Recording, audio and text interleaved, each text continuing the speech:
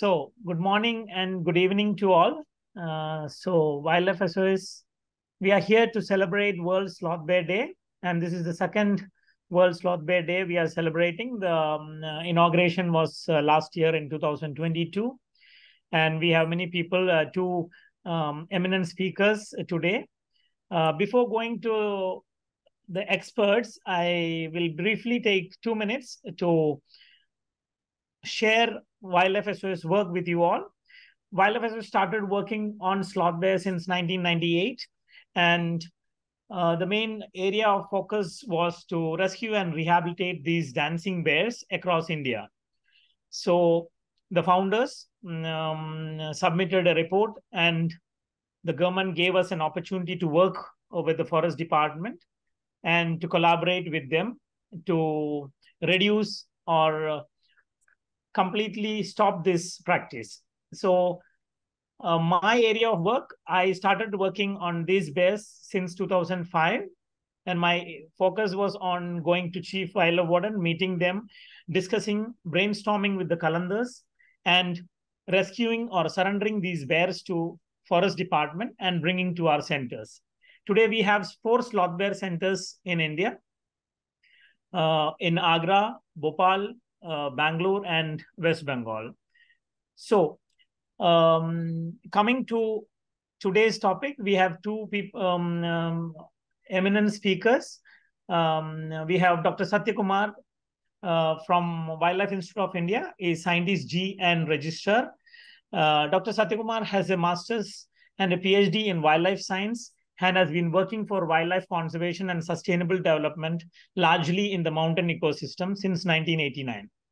His research interests include species habitat, relationships in relation to human use, wildlife stock interaction, impact of human use and climate change on wildlife and their habitat, impact assessment of development projects, management of human-wildlife conflict through community participation and use of modern tools and techniques. He has developed and implemented training programs to build skills of state forest departments and other stakeholders in the field of wildlife monitoring, habitat management, and management of human-wildlife conflicts. His current research projects focus on impact on climate change on wildlife and their habitat in Himalaya under National Mission for Sustaining the Himalayan Ecosystem, ecology of mountain ungulates, bears, galliforms, and human-wildlife conflict. He has published over 100 research papers in peer-reviewed national and international journals. He is member of IUCN SSC Bear, Caprina, Galliforms, and World Commission on Protected Areas. He is recipient of many awards, including Indian National Science Academy Award, Teacher Award, Citation Plaque by Resource Himalayan Foundation, Nepal for significant contribution towards conservation of Himalayan biodiversity. Sir, we are honored to have you on this occasion, and we'll be hearing more from you as an expert in this area. Over to you, sir. Thank you. Thank you very much, Baiju. Can you please confirm that you can hear my voice and also see the screen? Yes, sir, I can. We can very well hear your voice and screen. Thank you. Okay. Hello, everyone, and wishing you all on the World Sloth Bear Day. I understand that people with the interest, a common interest of protecting sloth bears are here. I am going to make a very short presentation about sloth bears, an animal that is very interesting to many of us, and in fact is very well connected with the people, the culture, and the lives of the millions of people living in the Indian subcontinent. As many of you are aware, India is home to 4 species of bears. And the one you see in the bottom is the sloth bear that occurs up to Mount Abu in Rajasthan and most of central, slightly southeastern, and then southern part of India and also western India. Then we have the sun bear, only confined to the northeast India, and the Himalayan black bear or the Asiatic black bear all along the Himalaya, from 1,000 meters up to tree line in western Himalaya and from 70 meters up to tree line in the eastern Himalaya. And further up, above the tree line in the western Himalaya and in the Trans Himalaya, we have the Himalayan brown bear. So all the four bears, although they belong to order Carnivora, they're largely omnivorous, and they have a very important ecological role to play. That is seed predation, seed dispersal, and they are very intelligent animals. They have excellent memory, and they track food all times. And that is one reason why they are in conflicts. With the exception of sun bear, the other three bears in India are in conflicts with people. So for people who are new to about this species, here is some background. Um, the sloth bear is a bear-like sloth because of the appearance. It's a very shaggy mane and body. It's a medium-sized. It's got a V shape marked on its chest. Males way larger than the females. It's mostly a tropical or a subtropical animal, but is very well adapted to specialized diet and survival in the hot uh, climatic zones of the Indian subcontinent. Talking about the cultural reference, yes, sloth bears can be traced back to ancient times. It is in folklore. It's all in tales that have been told to children generation after generation. In the Indian mythology, the Jampavan, the Lord of all bears, is believed to be the sloth bear because, and it's also one of the very wise characters depicted in both the two major epics of India, Ramayana and the Mahabharata. So if you see the distribution of sloth bear, it's the Western Ghats, some bit of Eastern Ghats, and then the central, eastern, and southeastern parts of India.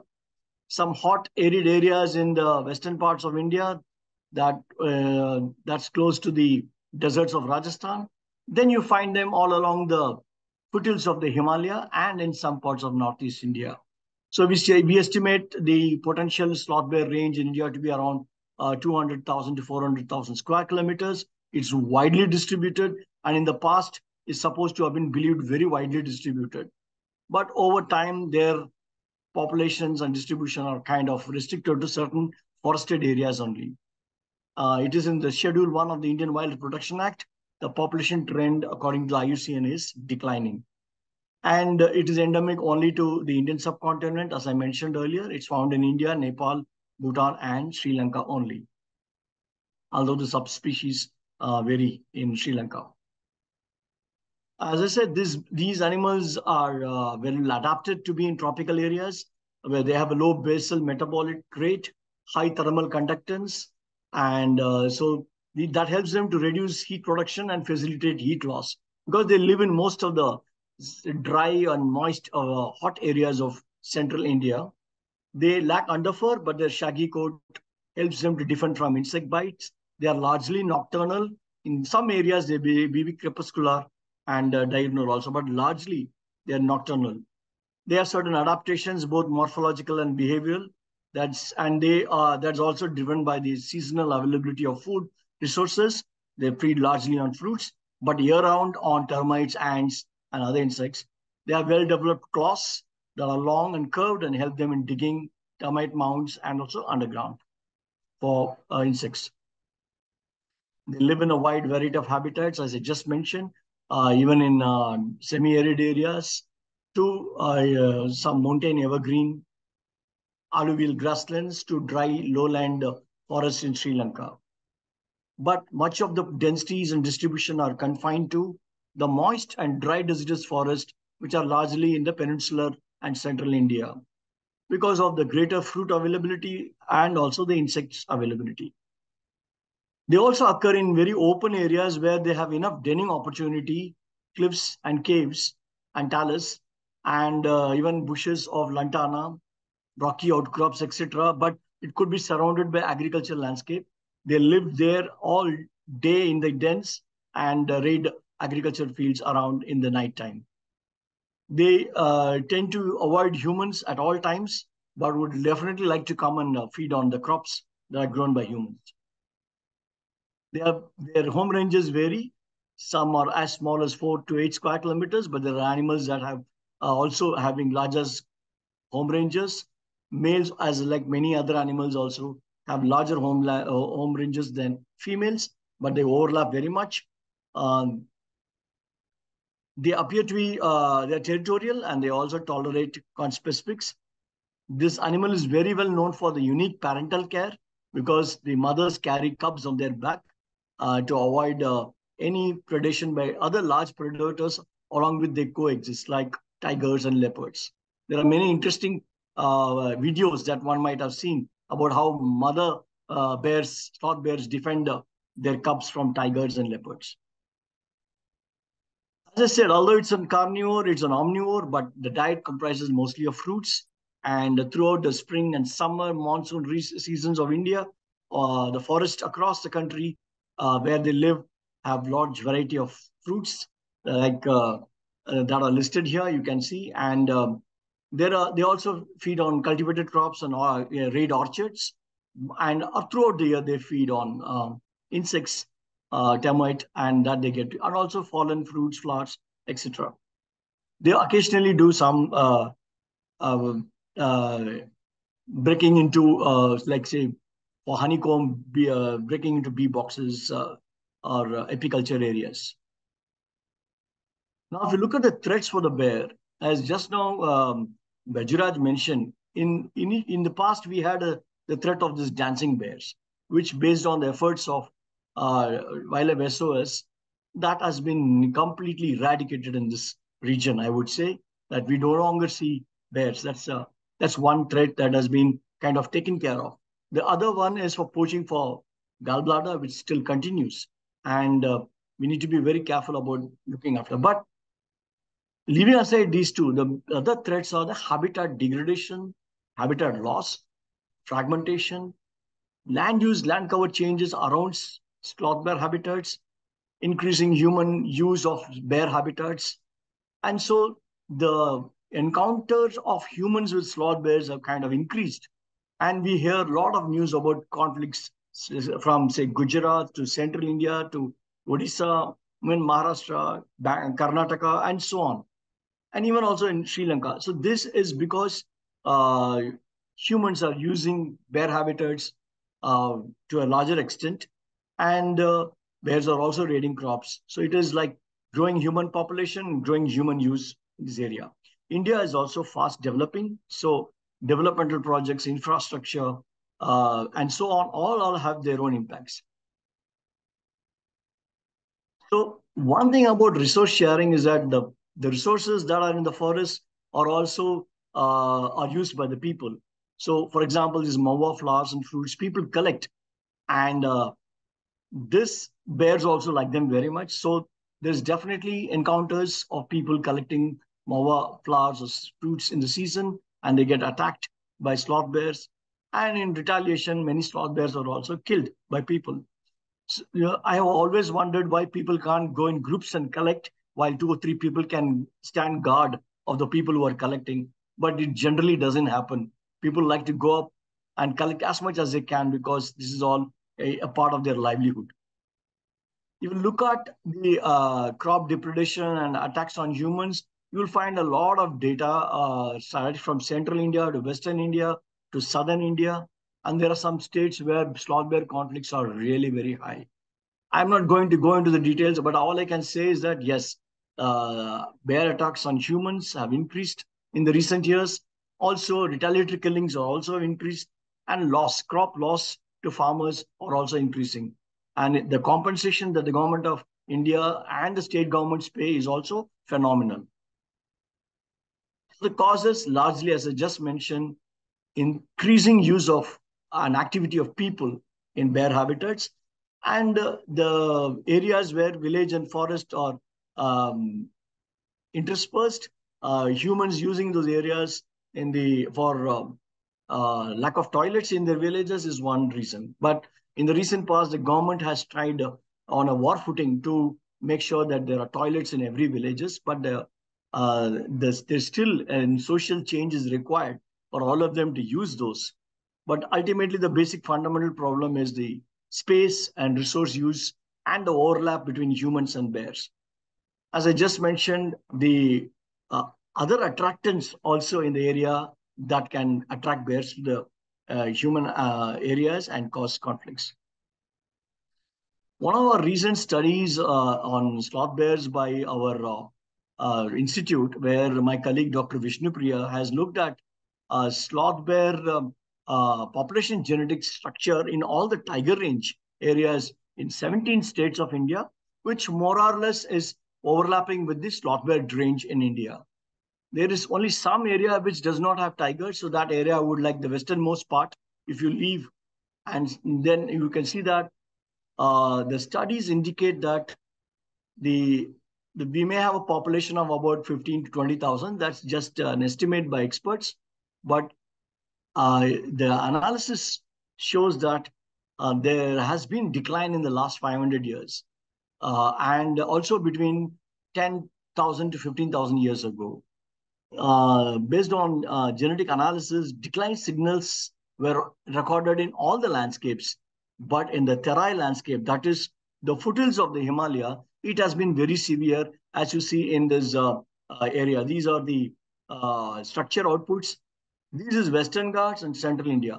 And in very interesting news is that, yes, in the Central India and Eastern Ghats are turning out to be the region of evolution of sloth bears in India. And they have the most diverse genetic diversity in the area.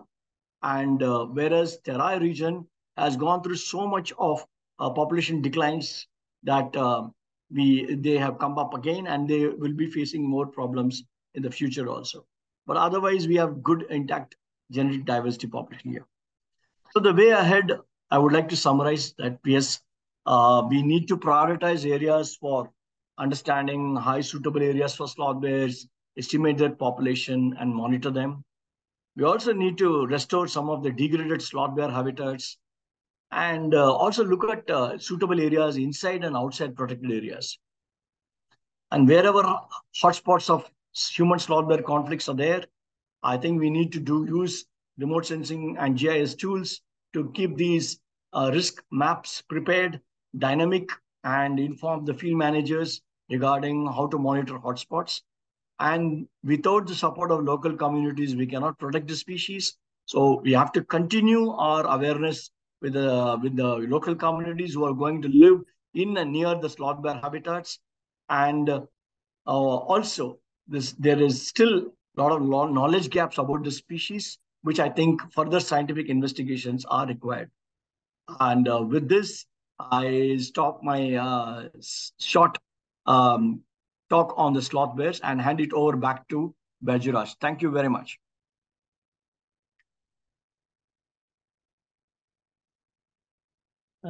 Thank you so much, sir. It was very quick and on time. You had stopped on perfect time. It is so vast experience and vast knowledge, but you had put it in very crisp method. So we will definitely dig out all these things and read properly. And if somebody have more questions, we can go. So now I'll go to Thomas Sharp, who is our next speaker. So Thomas Sharp is the Director of Conservation and Research for Wildlife SOS. He has been professional wildlife ecologist for more than now 25 years, working on many species like snakes on island of Guam to golden eagles in western United States. He also presently serves IUCN Bear Specialist Group and also the co-chair of Sloth Bear Expert Team. Recently, he has been involved in large-scale ecological study of sloth bears in the wild using radio collars as a part of Wildlife SOS effort to ensure a sustainable future for these animals in the wild. So we have a lot of studies going on in Karnataka. So he has been mainly involved in these studies. I welcome Thomas Sharp to share his experience and about sloth bear with us and his studies. Thank you. Thank you, Baiju. Can I just making sure if you can hear my voice and see my slides? Yes, it's perfect. Okay, excellent. So as Baiju mentioned, today I'm going to just speak a little about the Wildlife SOS Sloth Bear GPS radio collar study in Dharoji and Gutakote sloth bear sanctuaries in Karnataka, India. Okay.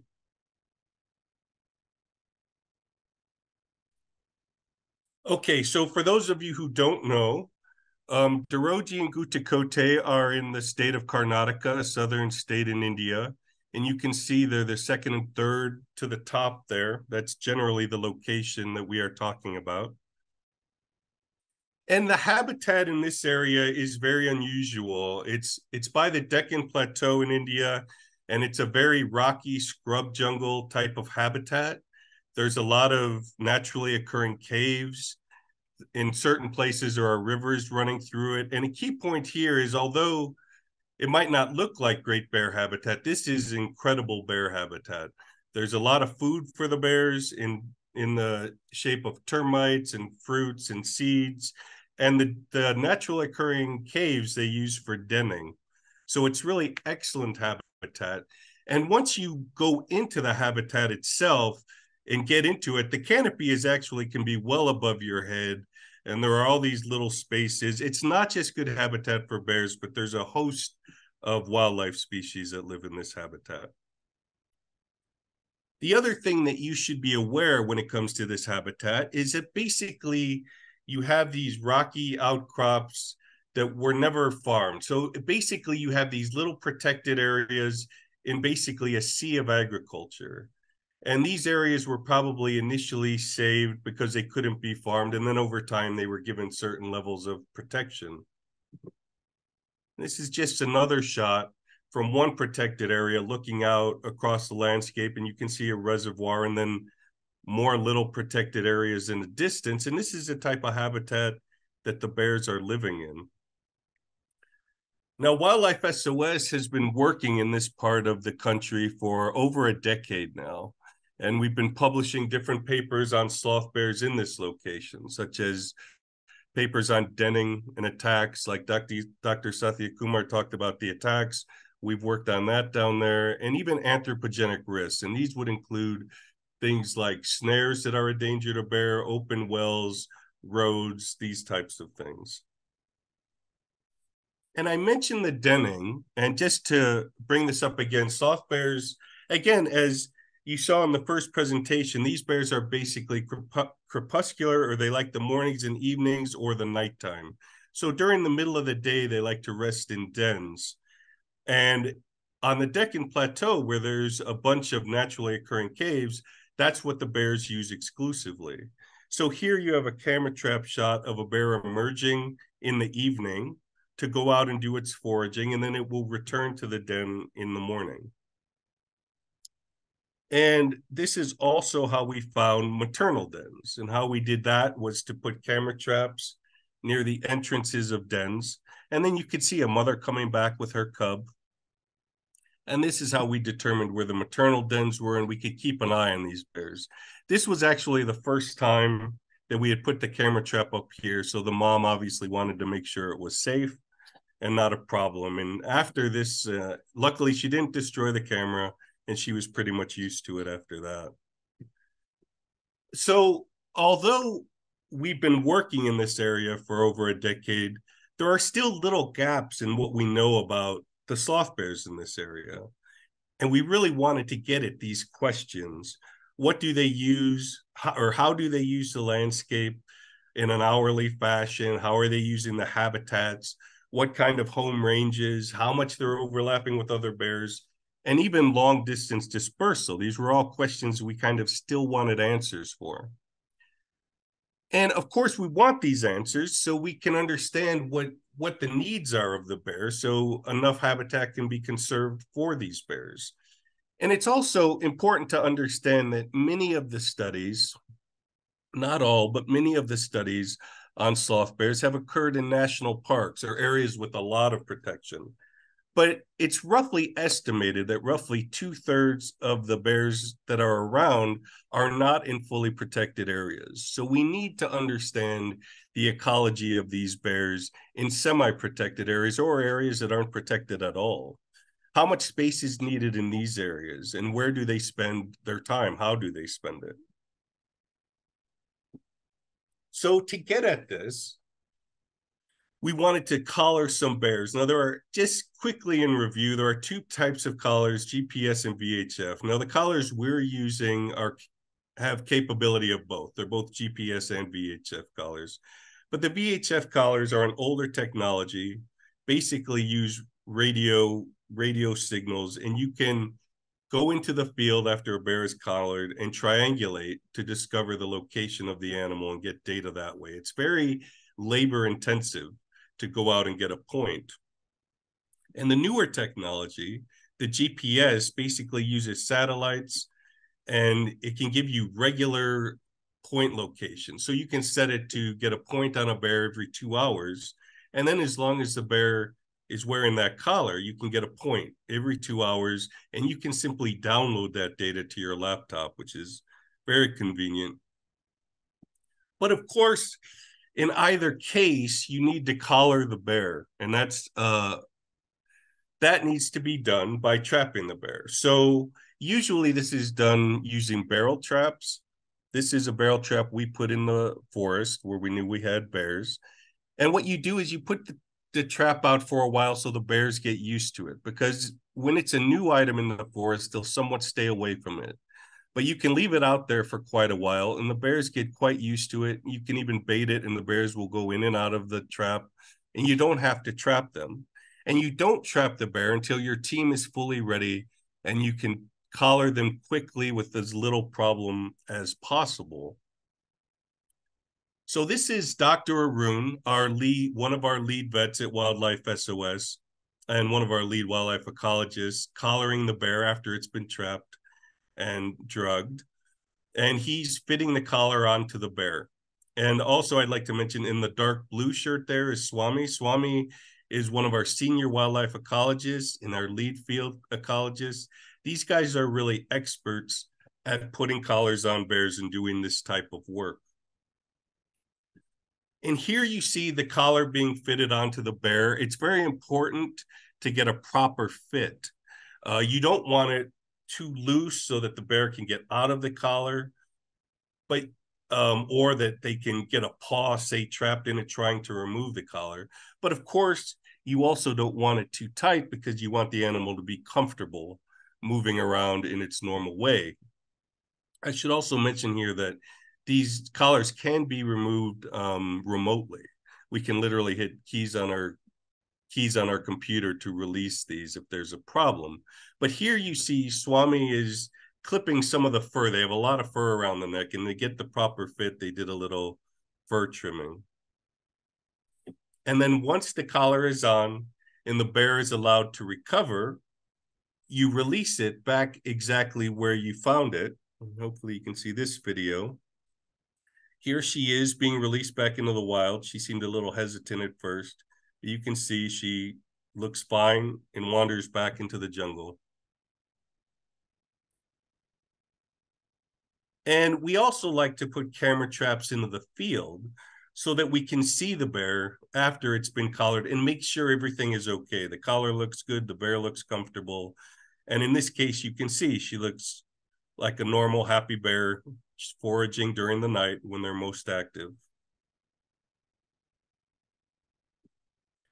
And of course, then you can also start downloading your points.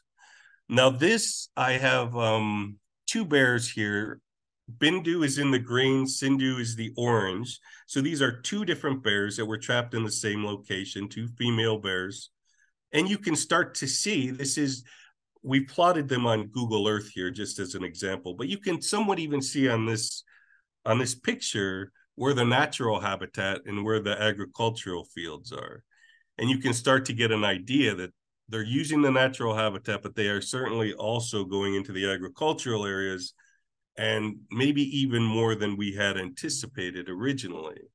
And if we back out a little further, you can see that these two bears overlap quite a bit, but yet they're a little offset, so that you have Bindu a little further to the east and Sindhu a little further to the west. So they're kind of offsetting, although, yes, there still is a lot of overlap with these two individuals. So just some very preliminary findings. A lot of these things we already knew, and Dr. Sathyakumar went through these in his talk. Of course, they are very active at night. This is probably the most nocturnal of all the bear species. And they are crop raiding. And they're crop raiding in our area, at least, a little more than we had thought. Now, we've also found that at certain times of the year, they will actually travel quite a distance to go to specific food orchards, fruit orchards, and feed on those, which is interesting. And we were also luckily able to document a long distance dispersal. And we were also able to get some preliminary home ranges in Gutakote. Now, these are very preliminary. They're only based on one bear, and we don't have the full data set. So we don't want to be, just to be clear, these are very preliminary. But one male bear, Bhima, was using an area of roughly 71.9 square kilometers, while Bindu, a female, was using an area of about half that at 34.5 square kilometers. And how that fits into what we know in other places. Royal Chitwan National Park in Nepal, they had much smaller home ranges than this, ranging for the males up to 21. So you can see ours is, they have quite a bit bigger home range. In Sri Lanka, as again, Dr. Sathyakumar mentioned in his talk, this is a subspecies and they're a slightly smaller bear. They seem to have very small home ranges. But what we've got in our area is somewhat comparable to what was found in Panna National Park in India. Those were from 12 to 85. So we fall in that range. And as we move forward with this study, we'll be able to get more details on that. And finally, I'd like to end with talking just quickly a little about the long-term dispersal. It was actually Bindu, the bear that was in green. At one point, she just started heading south, a little east and very south, and she just took off from the area. We weren't sure where she was going. And so she somewhat hit the road. She's a 3 to 4 year old female, and she traversed over 100 miles or 162 kilometers between the two areas. And she really beelined it down there. She took 11 days to get between these areas, between Gutakote and Gangapali Forest in the neighboring state of Andhra Pradesh. Now, interestingly, her sister, or Sindhu, the bear in orange, has stayed where she was. So, of course, one of the questions is, why did she move? This could be resource related, potentially. We don't know for sure. It could be that Gutakote is a healthy population of bears, and she was looking for more resources, but it's something we want to look at in more detail. And the route that she took to get to Gangapali, we don't know if that's a regularly traveled route or not. It's obviously something we'll keep our eyes on. And of course, this dispersal is hugely important for conservation, and it's a huge problem for large carnivores. Connectivity between populations is very important for gene flow. You want genes to be flowing back and forth between these different populations. But dispersal is also important for colonization of new areas or potentially recolonization of areas that may have lost a certain species, as well as potentially simply range shifts by the animal. Now, just recently, in 2022, a paper came out on a long-distance dispersal by a male subadult tiger across fragmented habitat, which is an excellent paper, and we've been looking at quite a bit to kind of compare how the tiger traveled compared to how our bear traveled. Now, this was a subadult male tiger that moved between two wildlife sanctuaries, and it moved over double the length that our bear moved, but took 225 days to do it. Our bear, a subadult female, did hers in just 11 days. So again, our bear really beelined it down there, almost as if she knew where she was going, although she'd never been there. So don't know how that is possible. But I wanted to finish this talk with just 2 points, and these were mentioned in that tiger paper. And I think it's very important because they also apply to sloth bears. And the first is that the long-term population persistence in fragmented landscapes may depend on individuals traversing through human-dominated landscapes to reach suitable habitats. And this is certainly true in our case where we've been studying the sloth bears. They have to cross human-dominated areas or human-disturbed areas to get to a new area, which of course has a level of risk to it. And then they mention this as well, that small forest patches play a key role in maintaining large carnivore connectivity while dispersing through human-dominated landscapes. And again, we found this in our case as well, that our sloth bear was moving from little habitat protected areas to other habitat areas while crossing over a lot of agricultural areas, roads, that type of thing. So the findings from that tiger paper, I think it was a brilliant paper, and I think we're finding the same thing with our sloth bears in the same like these small habitat patches. Again, they might be so small that they can't support a sloth bear population or anything like that. That doesn't mean they don't have conservation value. They do for potentially smaller species, but actually also for the larger species, if for nothing more than to provide a place where these animals can stay over while they're dispersing across the landscape. So I'll end it there, Baiju. I hope I didn't go too long. Thank you, Thomas. It was wonderful. When you told about the small patch, I just thought of our sanctuary. It's a very small sanctuary. The Agra Bear Rescue Facility is situated Sursarovar Bird Sanctuary. It's only 7 square kilometer, and we have a leopard movement always here. So they just take a place and then move along the ravines. So it's very important to small things to connect, and it is very very informative. And now I think we should move on to questions than making it late. So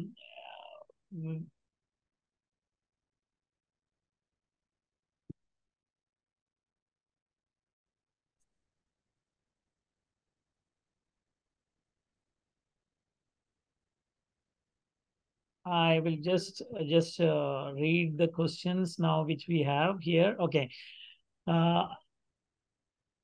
Do sloth bears are trafficked in India? If yes, then what?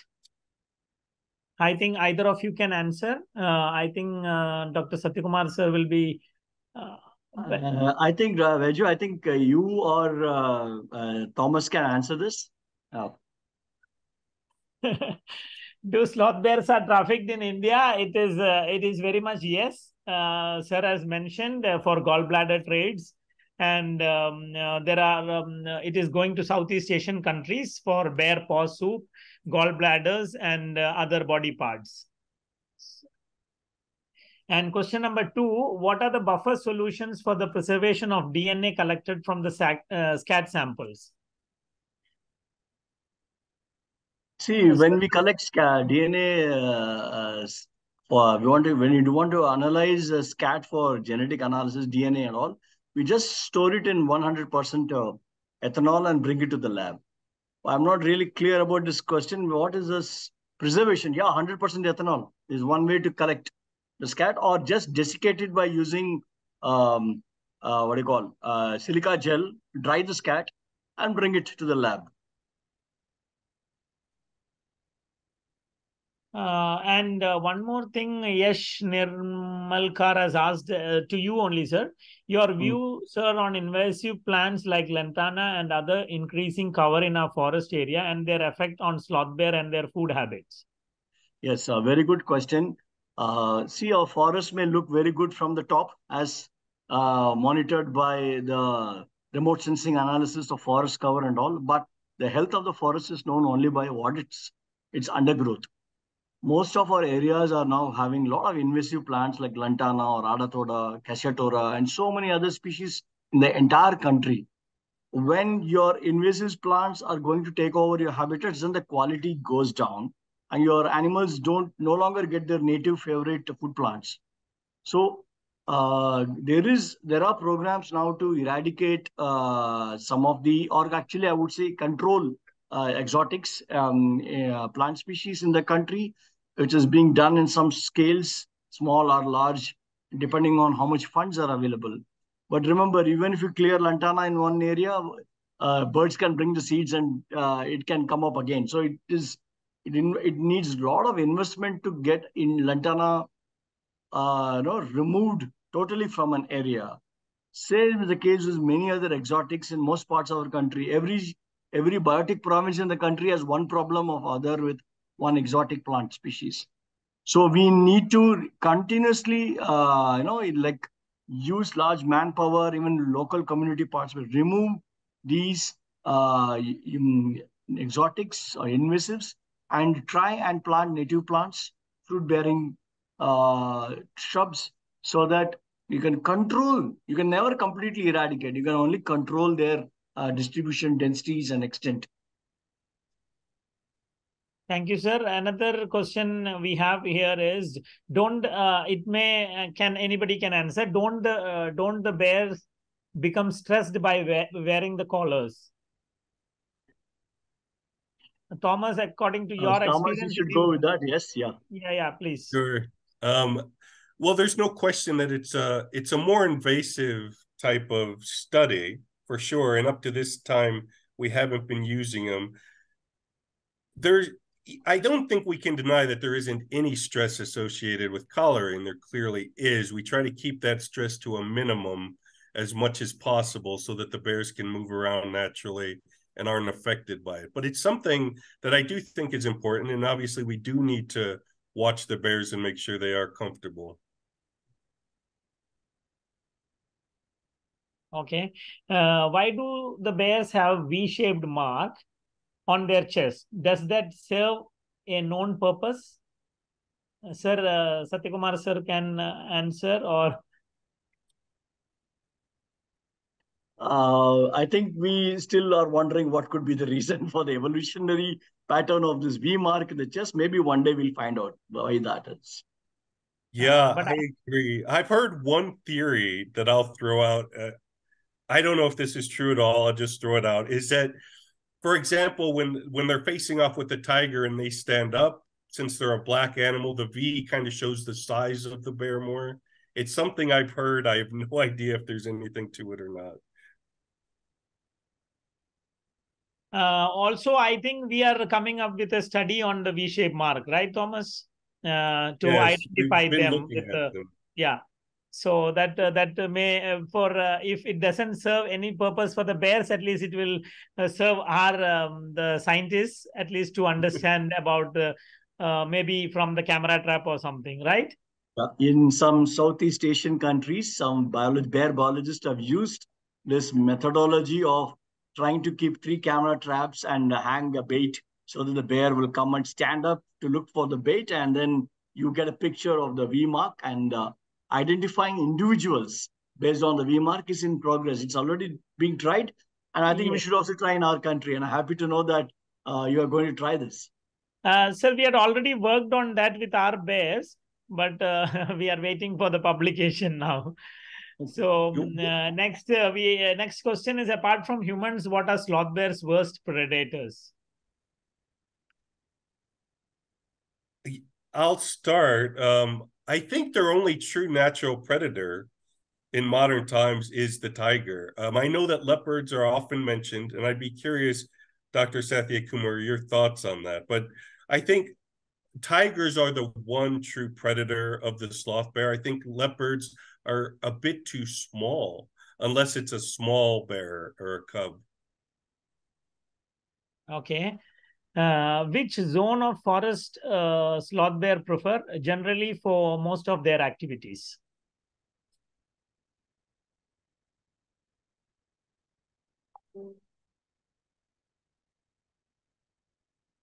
Say it one more time, Baiju. 1 second. Sorry. Which zone of a forest a sloth bear prefer generally for most of their activities? Maybe, I don't know, he would have asked for core zone or something like that. He may, I don't know the question. If I can guess, I think probably is looking at what kind of forest, or which part of the forest the bear might like. That's what he's asking. Yes. So I would put it like this: a forest which has got a lot of food in the form of fruits and berries and flowers, and also a lot of termites and ants, and good cover particularly for denning sites. If they have good denning sites, they will definitely like to use those areas where they can be safe with their cubs and so on. So denning sites may also be influencing the choice of an area within the habitat.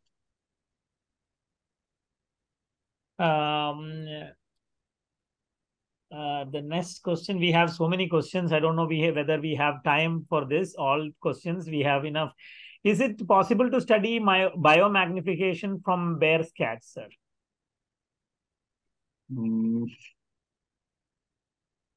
I don't know. So it's a good question we can work on.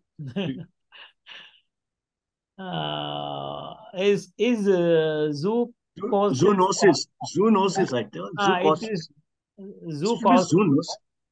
Maybe, I don't know. It is common in captive bears. How can we reduce it? Zoonosis. I think we should direct this to any of our wildlife veterinarians in Wildlife SOS to answer. You can answer them by email later. Yeah. Yes. That is definitely we are going to do that, sir. How long do sloth bears live in the wild? 22 years, sir. 20 years easily. Yeah. What is the gestation period of sloth bear? And again, courtship period they are asking. Gestation period. I think they have a delayed implantation, like most bears. Yes. And once it's planted, then it's 2 months, roughly, from when the fetus starts growing to when it's born, which is usually in India in the winter. But in most of the tropical, subtropical areas, you still think it would be the same process? Because I think so. Okay, because there's not much of variation in temperature.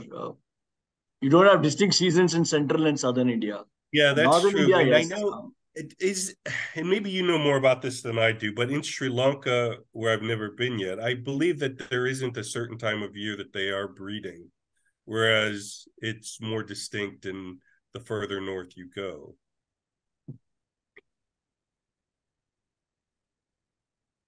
One more question is there. Can insertion of chips subcutaneously work better than a coll ring? I think it may not be a good idea. Although for cub survival and dispersal, some American bear biologists have used some kind of what do you call subcutaneous radiocollars. I wouldn't call it radiocollars, subcutaneous transmitters for, but if you put a chip and all, it's you cannot track the animal if they go very far away. So it really may not work, and it definitely is an invasive way of trying to study an animal. Okay. Yeah, we don't know the healing and what will happen after that. Yeah. How do you provide current enrichment and stimulation for bears in the sanctuary? That we can answer, don't worry. What is the survival rate of bear babies in the wild and captivity? Captivity, Baiju, you can go ahead. No, we have not breeding the bear, so I cannot tell exactly. Survival rate for the Thomas. Have we done anything in the wild? But they are asking in captivity because we don't. Our bears are not we don't breed bears here, so I have not come across like that. But mostly the sloth bears care very well. So. Yeah, we've been trying to look at that. I don't have any numbers to give yet, but we do have even bears which have raised 3 cubs at once, all to the point where they dispersed from the mother. And of course, in our area, which is more fragmented and there are more anthropogenic risks, my guess would be in our area, fewer cubs make it to adulthood than in a more protected area, simply because there's so many pitfalls in these areas. But yeah, somebody has asked, can Asiatic lions and sloth bear share same habitat in India? Historically, they must have shared, definitely, with tigers and lions. Okay. Yeah, exactly. And that's really interesting question, because I've actually been looking at that, and they must have overlapped at one point, but there are no bears obviously in Giri National Park. But in North Gujarat, we have a little bit of North Gujarat, we have bears. But in the historical past, definitely they would have overlapped with both tigers and lions. Yeah, agree. Wow, very, very good information. What is the average distance a sloth bear can travel in a night? So we have a very lot of diverse study in that now. 12 kilometers to 125 kilometers. They can move quite well. Yeah. I mean, this one that dispersed was moving, I mean, over 10 kilometers a night easy. Oh, wow. So, I mean, they can move. I've never seen that before, but if they want to, they can move pretty fast. Oh. I think, So, you missed one question from Susan Rubin. sorry. Are sloth bears more dangerous to people versus the three other species? Yes, one of the most highly unpredictable animals in Indian forest would be sloth bear. Yeah, I think they're actually probably responsible for more attacks on humans than potentially all other 7 species combined. They're that dangerous. Yes. Why don't we think like that? Because it is mostly distributed species. Because if you look at other species, it is only in some patches, right? No. If you look at the other bears of the world, some of them have very widely distributed also. But Okay. sloth bear is really unpredictable. It can get agitated very fast, and attacks are very common. Okay. It doesn't give a chance to the human nearby, right? So, yeah, once we had also done a study on Himalayan black bear, sir, in Kashmir, Srinagar.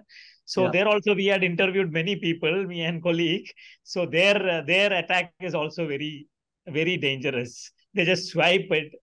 no, yeah, but if you look at the what do you call the number of people per square kilometer unit area in the bear habitats of sloth bear areas and black bear areas, and if you ask questions like how many times they saw a bear and there was nothing, no encounter, right? They just saw and they both run away in different directions. Correct.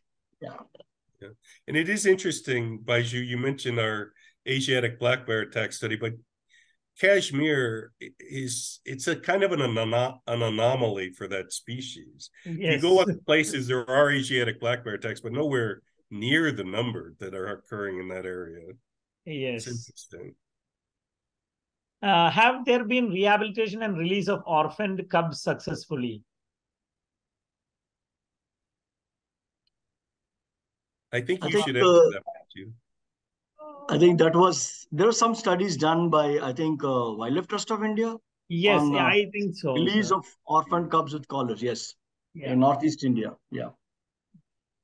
Range of distance up to which bear can see, is it also affected by weather like in other animals?